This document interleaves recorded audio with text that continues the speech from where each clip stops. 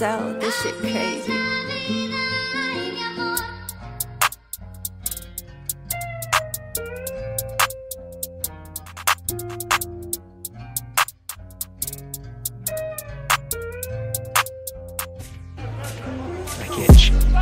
To Patino, seeing so much more of the ball now.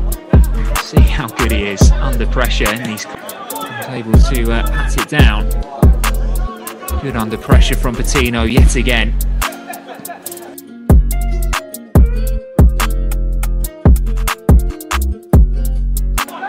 To Charlie Patino, nothing on behind him. Turns away so easily. Getting caught in the second challenge, but he's still got the ball. Still able.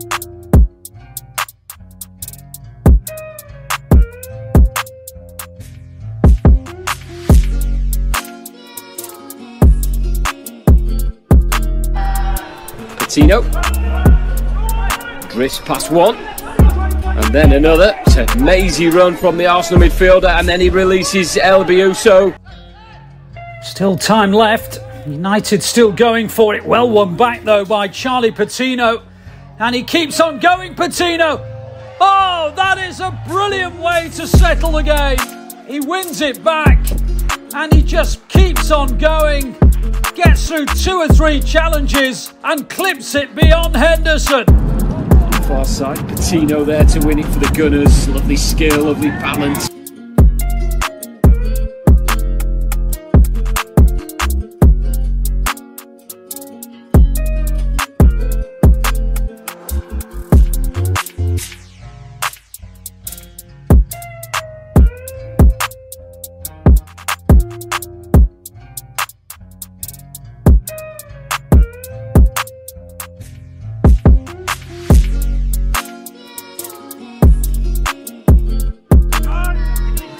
Power that it needed.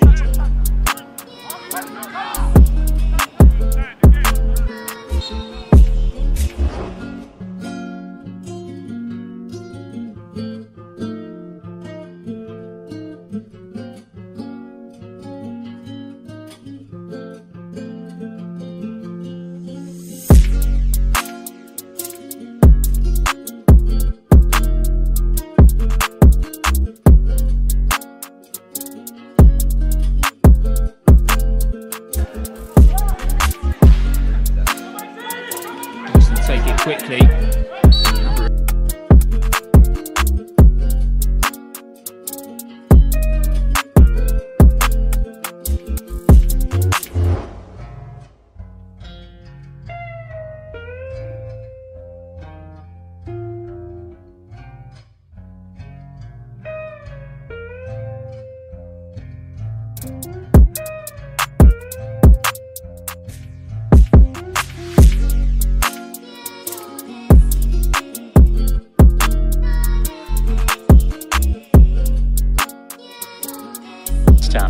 Arsenal trying to play their way out, playing their way out well.